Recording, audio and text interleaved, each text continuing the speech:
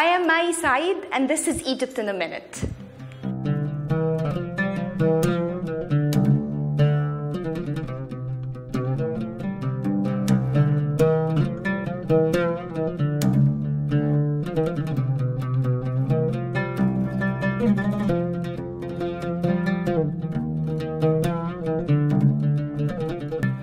Hello, everybody.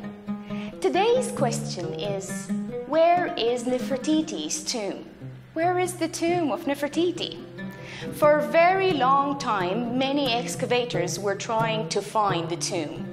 Up till a few years ago, a British excavator called Nicholas Reeves decided to look behind King Tutankhamun's tomb, and he suggested that there are tunnels behind the tomb because actually King Tut's tomb could be a part of Nefertiti's tomb, and because of his sudden death, they took that small part of her tomb and that hid her tomb behind for good.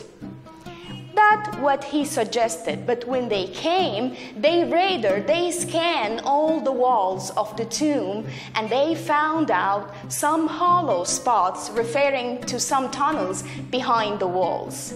Could it be the tomb of the Queen Nefertiti? Could a major discovery like King Tutankhamun's tomb, which was found in 1922, has nowadays behind it another major discovery like Queen Nefertiti's tomb?